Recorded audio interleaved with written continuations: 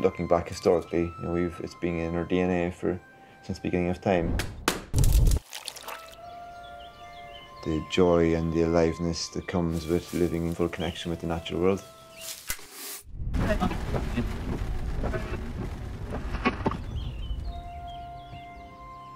3 years ago, I decided to give up technology. Mobile phones, laptops, electricity, washing machines, and car, even radio, light bulbs. It was originally intended as a one-year experiment. The lifestyle has been so enjoyable. It's now what I consider doing for the rest of my life.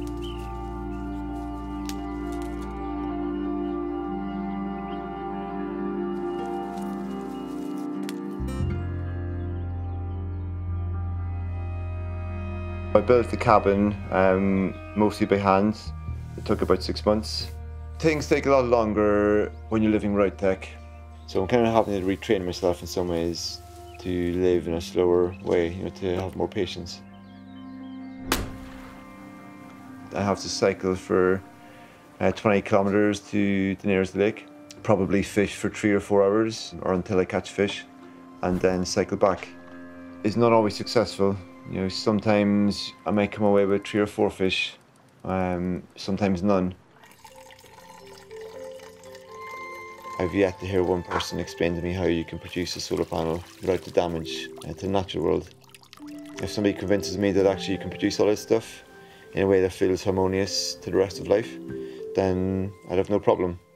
But until that day, I'm going to continue living without tech. I'm actually a lot happier. My sense of aliveness is a lot stronger. My connection to the natural world is a lot stronger. Never felt healthier mentally and physically. When your life choices start to affect your personal relationships, in some way it's not the easiest thing in the world. It can make you doubt.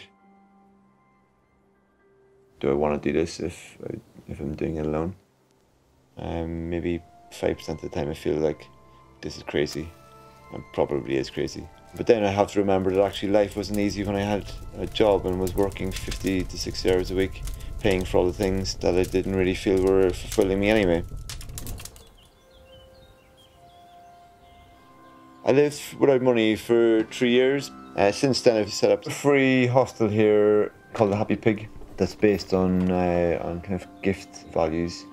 People can come here, they can stay for anywhere between a night and sometimes 6 months. I think what I'm trying to do here in some ways, kind of subconsciously, is recreate that sense of tribe. And I feel a real longing for that in life, a real longing for a bunch of people whose back you have and who will cover your back, in any situation. I work 7 days a week, but it doesn't really feel like work because it's something I love to do. It's something I've chosen, it's something that is really meaningful to me. I think not knowing whether work is work or whether work is play is probably a very healthy place to get to. I really believe in this as a way of life. The joy and the aliveness that comes with living in full connection with the natural world.